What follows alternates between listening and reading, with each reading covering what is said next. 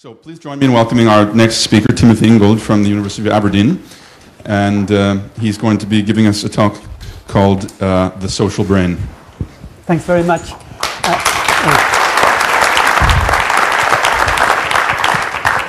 I was actually asked by the organizers to, or instructed by the organizers to give a talk on the social brain.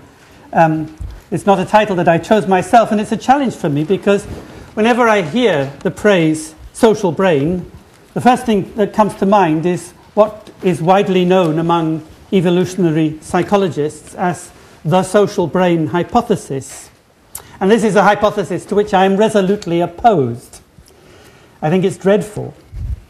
On the one hand, it reduces the social to the operative, and on the other hand, it elevates the brain to the executive, making social life look like the aggregate effect of brains telling their owners what to do.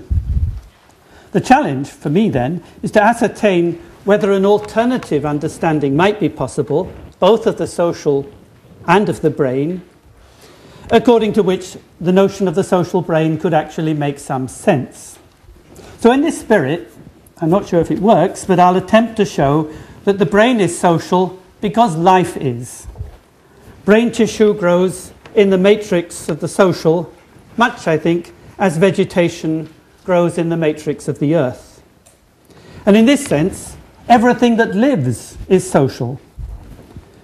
The brain, as envisaged by advocates of the social brain hypothesis, by contrast, is itself a purely hypothetical entity. It can neither live nor grow. So first of all, what is this hypothesis, this so-called social brain hypothesis? It all goes back to an influential paper published in 1976 by the psychologist and student of animal behavior Nick Humphrey.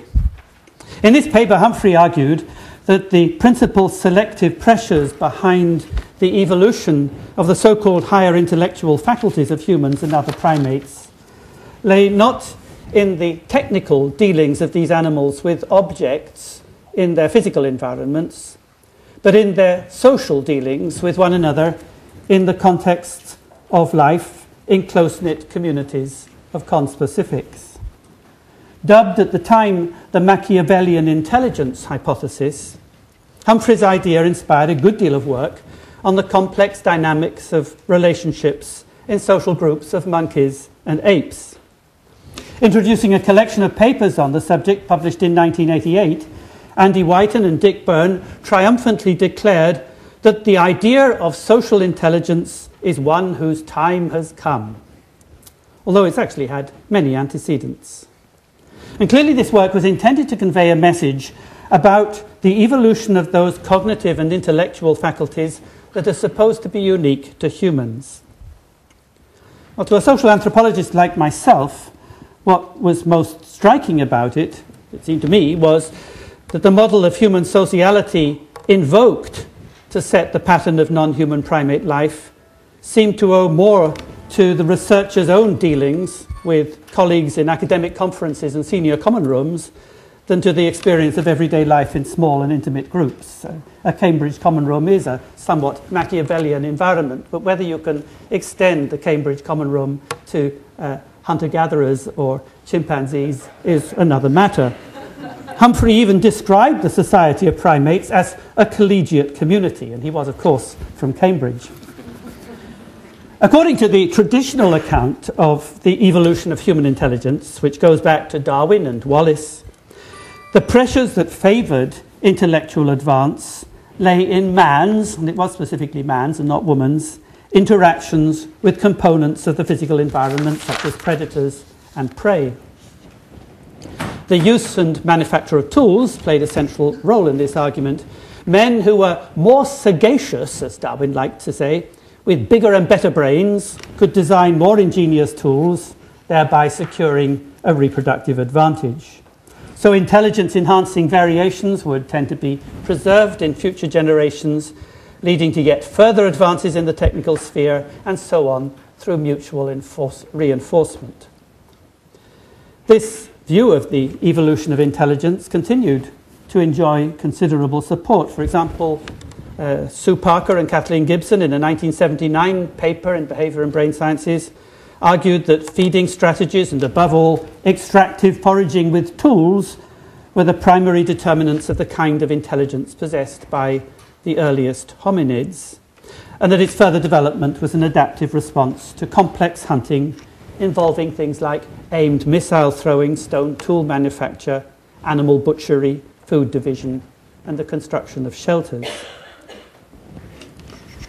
Now, following Humphrey's lead, critics of this kind of traditional view argued that the intellectual capacities demonstrated by non-human primates in laboratory settings, where they were tested on various tasks involving the manipulation of gadgets of different kinds, are far in excess of anything they might need for dealing with their physical environments under natural conditions.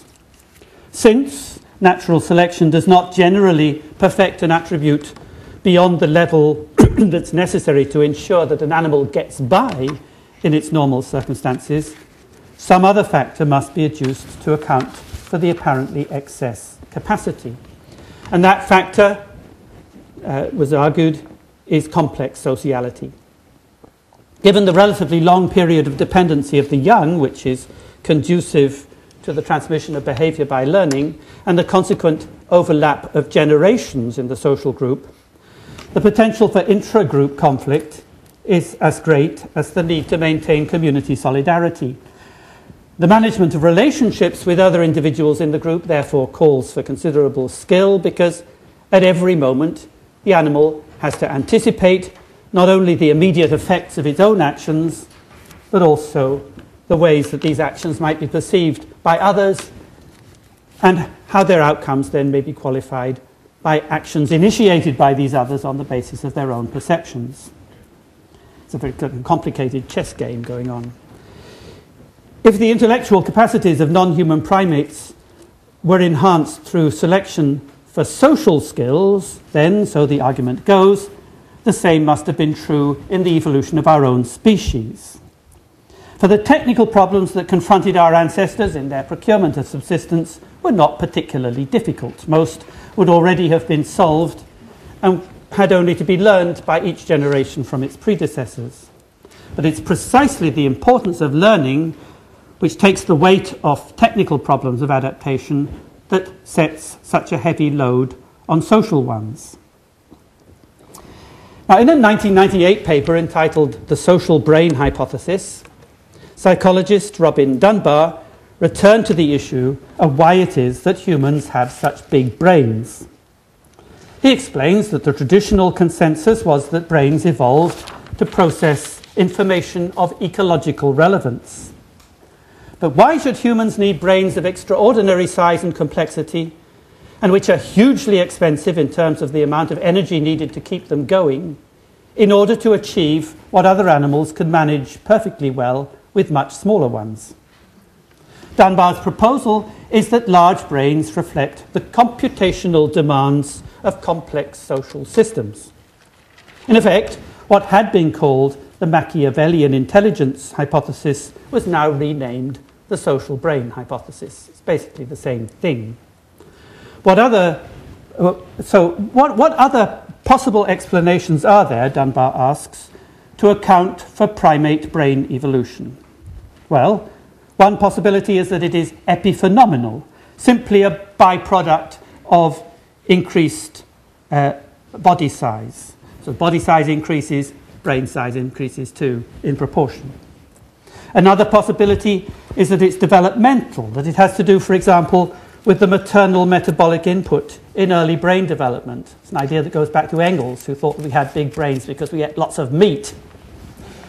But given the energy costs of large brains, Dunbar argues, you'd think that natural selection would favour curbs on excessive brain growth unless it conferred an actual positive advantage. And yet the very opposite seems to have happened. And this leads Dunbar to the final pair of possible explanations, namely the ecological and the social. An example of an ecological explanation might be that if you live by foraging, you need a large brain to help you remember where the food is, or again, if you forage over a large range, you need a large